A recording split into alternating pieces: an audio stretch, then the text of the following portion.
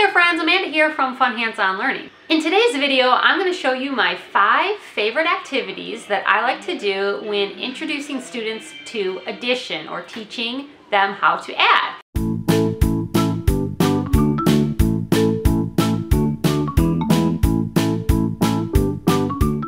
Okay, these are great activities. You could do them even down to preschoolers, or I love to use them with kindergartners and first graders. Let me share with you these 5 activities. Okay, my first favorite activity is I like to use an abacus when I am teaching addition. So here's the abacus that I have. I usually pair the abacus up with some magnetic letters or with another pre-prepared activity, but today I'm going to show you with magnetic letters. So I have a cookie sheet here, and I'm just going to place the cookie sheet in front of the abacus.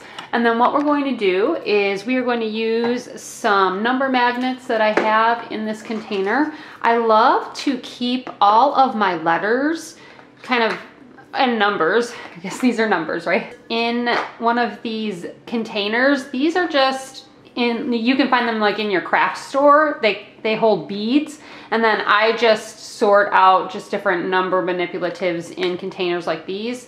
I keep them in these, and then I also keep some of my number manipulatives in little bins like this that you can lock, and those are really nice too. I have some links to these in my description box if you check out the Amazon affiliate store, and you can maybe find the same ones that I'm using. Okay, so what I do is I'll just take out 2 numbers. So let's take out 6 plus 3. Okay, so let's just do some basic addition here. Now, these activities I'm going to show you are activities that I like to use when I'm introducing addition or we're just starting with addition. Okay, so it's not for advanced students who have already memorized their addition facts or something like that. This is for students who are just starting out learning addition. Okay, so we are going to pretend like we are adding 6 plus 3, and I just have some like blocks and dice here to represent 6 plus 3. But another thing you could do if you don't have, manipulatives like I do to represent the signs is you could go ahead and grab a dry erase marker since I am working on a cookie sheet. So let's take those away for a second. And let me show you how you would do that. You could just write directly on your cookie sheet and write 6 plus 3 equals. So I'm going to write my plus sign and my equal sign. Okay, just like that.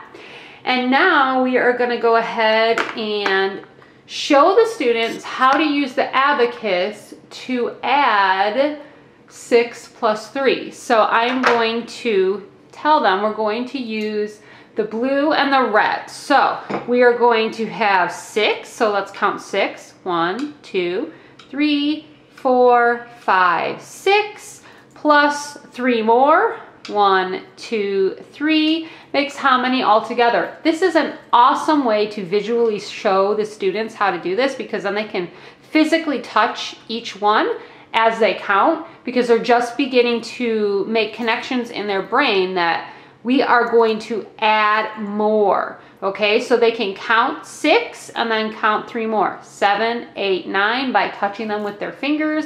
They're getting that physical touch so that their brain is making the connection that these are actual amounts of something that we are doing. We're just not looking at numbers, we're actually adding amounts. Okay, so we have 6, 7, 8, 9. And then of course our answer is 9. So I would have my students use their magnetic letters again, find their answer, and place it in the number sentence, okay? So that is activity number 1, is for you to use an abacus. Love using an abacus to introduce and teach addition. Okay, my second favorite activity for teaching children to add is this Build and Add Activity Center. This comes from my Early Learners math curriculum. It's one of the math curriculums that I have written on my website. I will leave links below to everything that you see in this video if I can. So be sure to check out the description box. But this activity comes from that curriculum. You can buy this activity separately. You can get it from the curriculum. But anyways, let me just show you how it works. I like this one because the students are going to build the addition problems. So they're going to take a card. This is 5 plus 2. Of course, you can see that. I'm just going to take that one and set the other cards off to the side. Now, this has, obviously, you can see construction workers on it because they're building, okay, which I think is kind of fun. And then you can build with multiple different objects. So I'm going to show you that. The first set of objects I have here, these are snap cubes. And I love this set of snap cubes. You can check them out. I'll have a link below to these. They come from Gamenote, they come from Amazon, and there will be a code in the description box that you can use to get a % off if you use that code. But these snap cubes, I like them because they're very, very colorful. But you can get them anywhere. And what the students do is they build the numbers. So I'm gonna build 5 orange. And I like to use these orange ones because they're so bright. 1, 2, 3, 4, 5, plus 2. We're going to pick another color. Let's do blue. Okay, and they put them right in the box like that. All right, and once they've built 5 plus 2, they're going to actually take those blocks, put them together, and count how many that makes. 5, 6, 7. 5 plus 2 equals 7. I'm going to put, now I can use a dry erase marker to put my 7. Okay, so you could always pull out your dry erase markers, oops, and have your students write a 7. But if, let's say you're working with really young students like preschoolers who understand math concepts, but they're not great at writing yet, you could use your manipulatives again. So let's use the blocks, and I would have them find 7 and then just place that on their card for their answer. Or again, you could just have them write their answer. Okay, so there's an example. You can use snap cubes. Another thing that you might want to use, any really small manipulatives that you want to use, you can use. I have some pom-poms here that have magnets on the bottom of them, and you could have them count out with the pom-poms. So here they would put 5 in this box. And again, they are building the numbers, okay?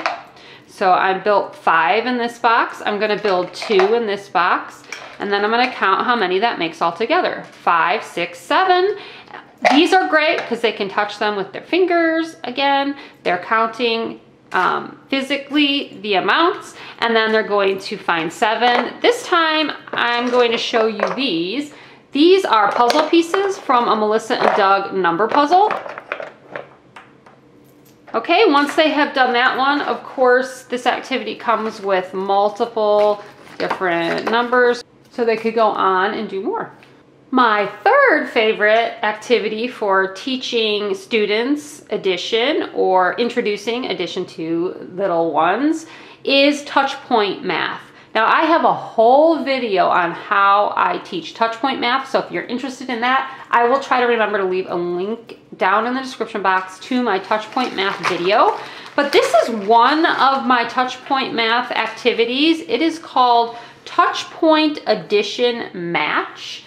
And I will, again, leave a link to this in the description box.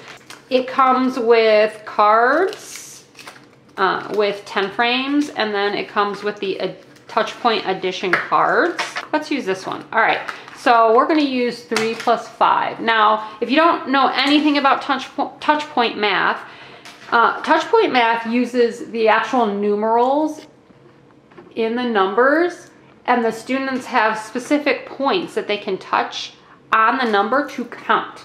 Okay, so as you can see, this 3 here has 3 white dots. So those are the touch points. And then the 5 here has 5 white dots. So those are the touch points that help the students add so that they can recreate these points in their brain when they see a math problem, and they can physically add it in their head by looking at the numeral.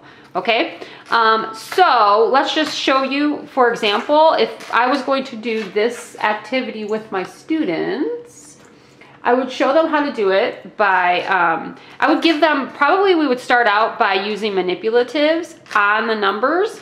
So I would have them I'll probably use these. But before we do that, what the students have to do is they have to find a representation of 3 plus 5 on their cards. Okay, so this would be 2 plus 1. So they're just going to go through until they see 3 plus 5. And here I have found the card that shows 3 plus 5. So they're going to see the representation of the number.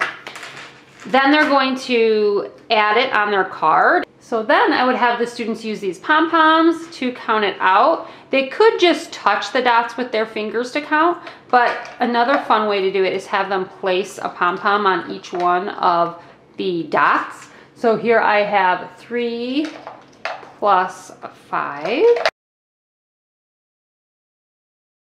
So then 1, 2, 3, 4, 5, 6, 7, 8. 3 plus 5 equals 8. And then the last step is to write a number 8 in the box, or use your manipulatives, find a number 8, and place it in the box.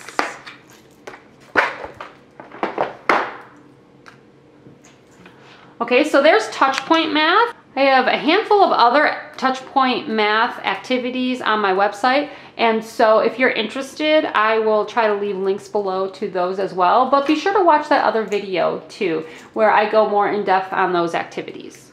Okay, this next activity, we are going to be using stamps, and I don't know what it is, but kids love stamps. And so for this activity, what I like to do is I like to give my students 2 numbers to add, obviously. We're going to add 2 plus 3. So what I would do is I would just either write 2 plus 3 on the paper, or like I just did here, I put these magnets on here, 2 plus 3, and then they're going to use their stamps. I just have some animals here, and they're going to stamp it out. So I'm going to stamp 2 cats here.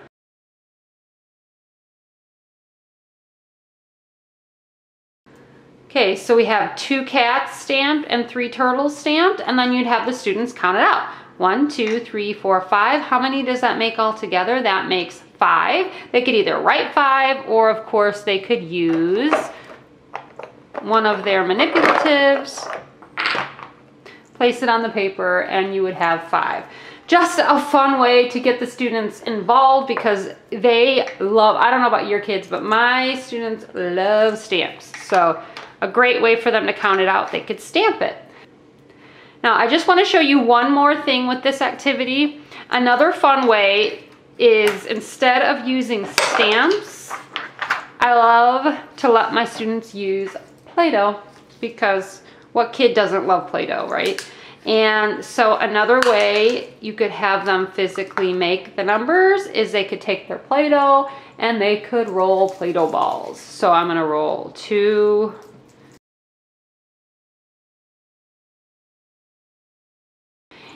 and if I put those all together, 1, 2, 3, 4, 5, it makes 5. So let's put them all together. Now we have 5, and you can have them find 5.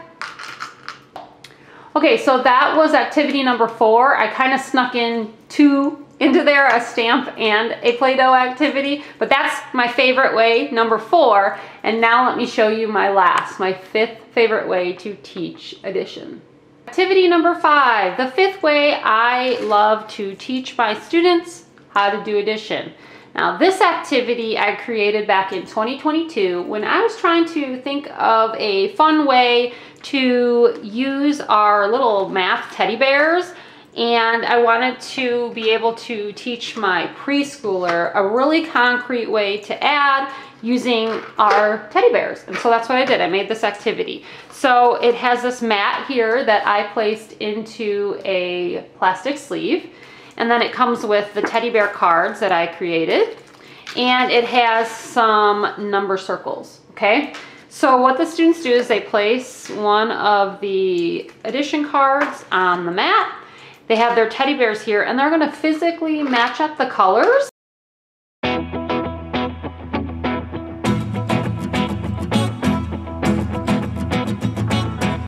Okay, so I have now counted 6 red bears over here. I matched up my bears to the paper, and now I'm going to find the number 6 and place it in my addition sentence.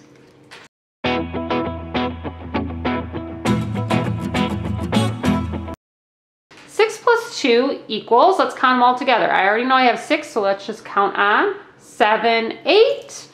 Where's my number 8? And I place it in my addition sentence. And then you always have the students reread the sentence to you out loud, because you want to make sure they're understanding how to read the signs, so that you want them to be able to say plus and equals and all the numbers. So they'll say 6 plus 2 equals 8. Yay, you did it. Let's do another one. So you would take off all the bears, and of course you would just grab another card and do it all over again.